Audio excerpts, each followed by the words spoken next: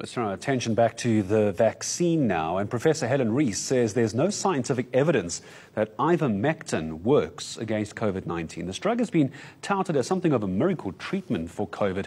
Recently, a man was arrested at King Shaka International Airport after police found over 2,000 Ivermectin tablets in his hand luggage.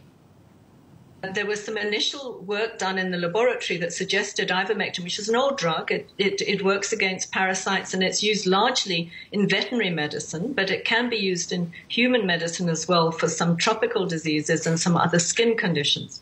So people saw in the laboratory that it seemed to have activity against the SARS-CoV-2 virus, and some studies were done, most of them small, some were what we call observational, some were randomized, but everyone who has looked at this data, every agency, scientific agencies around the world are all saying the same thing at the moment. And that is that even though we are wanting to explore old medicines that might have an activity, there is insufficient evidence at the moment that ivermectin actually works either for prevention